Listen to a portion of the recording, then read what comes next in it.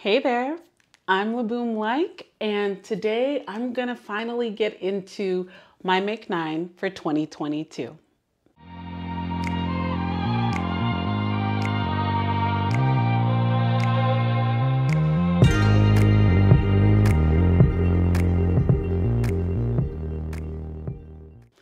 So first things first, if you're unfamiliar, even if you are, Make 9 is one of those kind of universal sewing challenges in the online sewing community that originated from a woman, I believe her name is Rochelle, and I'll pop up her handles here, but it originated on an old blog that she used to have, and now she has the blog called Home Row Fabrics, and she also, I think, runs the Make 9 Challenge Instagram page. But the idea originated with her picking 9 projects to create throughout the year. So it's one of the challenges that I really enjoy participating in. I have been doing it for, I want to say 3 years now, and I have never completed all 9 projects. And in my mind, I have never failed to make 9. I love it. I don't usually plan out projects at the beginning of the month like some people, but I really love Make 9 because it kind of gives me some time in the beginning of the year to sit and reflect about what I do want to create and what skills I want to build over the year and what I would like to add into my wardrobe or bring into my home. And in those moments where I have a big rush of sewing motivation and I'm not sure what to create, it's really nice to have a list of 9 things that I've already thought about a lot and that I already know I'm gonna like. So I always have a potential project that I can be making. That's the way that I look at the Make 9, and that's why I really like doing it every year. Yeah, let's just get into it then. So I'm gonna go around the square, my Make 9 square, and I will also pop my square over on Instagram. That's gonna be the graphic that you see if you follow me on Instagram. But the first thing that I've put up there is something I've been putting off for quite some time, but an item that I really want in my wardrobe is a beautifully fitted matching bra and panties set. I would like to kind of raise the bar on my skills and try to make an underwire bra. I have never done it yet, and I need to just try instead of waiting and hoping to magically acquire the skills to do so. So yeah, I'm looking forward to doing that, and hopefully once I play around a little bit and get the fit right, I will enjoy making bras for myself. I want to try it out first before I just say I'm not gonna do it. At my current shape right now in my current body, I have a lot of trouble finding well-fitting bras. It wasn't the case for me about 2 or 3 years ago. I had a very standard off-the-rack size that was pretty easy, and I did not, it was really easy for me to find in the stores, and I did appreciate that at the time. And right now, I can't find things in stores, and if I'm gonna end up spending at least $70 on a nice bra anyways, I think I'd rather put that money into the fabrics and notions that I know are gonna actually be really high quality and learn how to do it myself.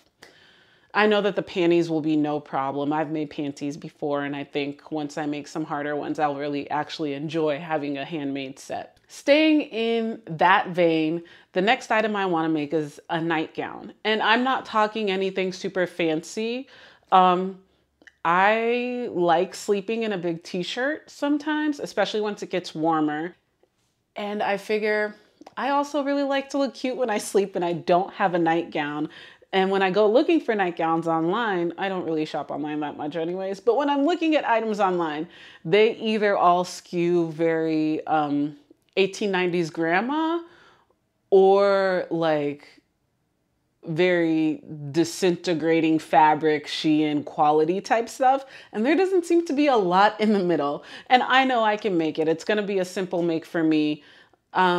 It's just something that's gonna make me happy. So I think that'll be a project that I really enjoy. Finishing up that row, I have another item that I've been putting off, but I'm really looking forward to making, is a simple satin pillowcase set. I sleep on satin pillowcases because, yeah. So I sleep on satin pillowcases, and I like to make my bed in the morning. And right now my satin pillowcases don't match any of my sheet sets or comforters that I have. And I realized this is silly. I can make a pillowcase. I can make a couple of sets of pillowcases or a few different pillowcases that will match whatever I have on the bed at a certain time. All I have to do is just get down to it. So I put it on my Make 9, and I'm pretty sure I'll get it done because, you know, pillowcases are easy, right? I shouldn't procrastinate that project. Another item on my Make 9 list is a jacket. That's all it says, simply a jacket. I think it's an item that I haven't made yet. Although I don't go shopping that often, I don't have a lot of store-bought clothing. Jackets are one of the pieces that I have been buying at stores more often. I have found things that I think are better quality than what I can make. So I've kept quality pieces in my wardrobe. And right now I think I've gotten to the point where I've decluttered some of the jackets that I don't wear as much. And I'm finding that that's an empty spot in my wardrobe. And it's something I haven't made before. Not even like a simple zip up, super simple collarless jacket. So that's why I just put a project of a jacket on the list. It can be, as long as it closes in the front, has sleeves, and can go over another article of clothing or over an entire outfit, that's gonna fulfill this square for me. After that, down at the bottom corner is trousers. So this is actually a repeat from my 2021 Make 9. I think I have a theme in here of items I've been putting off for a long time, because if you watched it, I don't know if I shared this in my 2021 Make 9 video. I'm pretty sure I've shared it on my Instagram though. I have had these same lavender pin cord Deer and Doe Narcisse pants cut out for, at this point it's probably 2 years. I need to just make them. They are cut out. They, I think, are interfaced where they need to be interfaced. The lining pieces are cut out. Everything is marked, I believe, and all the notions are picked and like neatly placed together in a project pack. And they've been like that at least for a year. So I know I still want those pants and I need to finish them. I know next to Deer and Doe, I have the Axis tank. This is, or next to trousers, I have the Axis tank. This is, I think, the only item on my Make 9 that actually is a specific pattern. And that's because this is a pattern that I have been eyeing for 2 or 3 years, maybe 2.5 years or so, ever since I started looking a little bit more at indie patterns. And at the time that I first put it on my little wish list that I have, I was like, ooh, $12, $13 for a pattern? That's a little high. And I'm used to paying $2 for a pattern because I have mostly bought commercial patterns during pattern sales. And now, as I have a pretty robust pattern collection and I'm looking at being, again, very intentional with what I add to that collection, there aren't a lot of $2 to $6 patterns that I find myself really wanting, or not having something in my stash that I could kind of like hack and create. But there are a lot of really interesting indie patterns that have been interesting to me for a long time. So why not go through that list and just buy some and make them up? The Axis tank is one of those. I think it's going to be extremely versatile in my wardrobe. I think I'm going to be able to create some casual items that I can wear day to day, along with some active wear and potentially even some loungewear with it as well. So I'm really looking forward to that make, and I'm really excited to buy this pattern as well.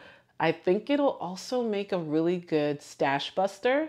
So let me know if you have the Access tank and what you think of it. In any case, I'm getting it and I'm gonna make it up this year. I'm really looking forward to that. Okay, almost done. We have an oversized mini dress. I have two patterns in my stash that I have been thinking about for this one. I don't know. I like this silhouette of dress. I have been meaning to just try and make one up, and I'm looking forward to having that in my closet. That's like pretty simple. That's that. I think an oversized mini dress, dresses in general are like, if they're in a comfortable fabric, usually it's a secret pajamas type thing. And I like mini dresses. I'm 5'4". It's not that short or anything, but I really love my silhouette in shorter skirts and dresses. I'm just really confident in shorter skirts and dresses. So I'm really excited to make up a mini dress or 2 or 3 sometime this year. And this is last out of the items that have already been chosen for my Make 9, but I want a simple V-neck t-shirt. I just think it's a simple V-neck is one of the items that will get just a lot of use all year long in my wardrobe. So I'm looking forward to it. And last but not least, as you see in the center, is a wildcard space. I think I've seen this on a bunch of different Make 9s over the years. People do sometimes put a wildcard there. I haven't usually done that because, I don't know, I've come up with 9 items that I really want to make. But I wanted to get this video out, and I also didn't want to rush adding a piece just because I wanted to have a complete 9 squares. So I added a wild card there to give myself a chance to be inspired sometime later. So maybe when I do a 3 or 4 month check-in on my Make 9, I will have filled that space, but I really like leaving it open and just, I like the idea of giving myself as much flexibility in this project as possible. So yeah, that's my Make 9. Thank you for watching and letting me share it with you. I really enjoy sharing these videos. I enjoy sharing my sewing process, and I really appreciate you being here with me. If you like this video, if you saw anything interesting, or you just like watching any of my sewing videos, please do like, comment, subscribe. I appreciate those kinds of actions, and I appreciate you guys interacting with me in this space. Let me know what's on your Make 9. Let me know what y'all are making up, and take time to check out some of my other videos for my 2022 sewing plans. Okay, y'all. Peace.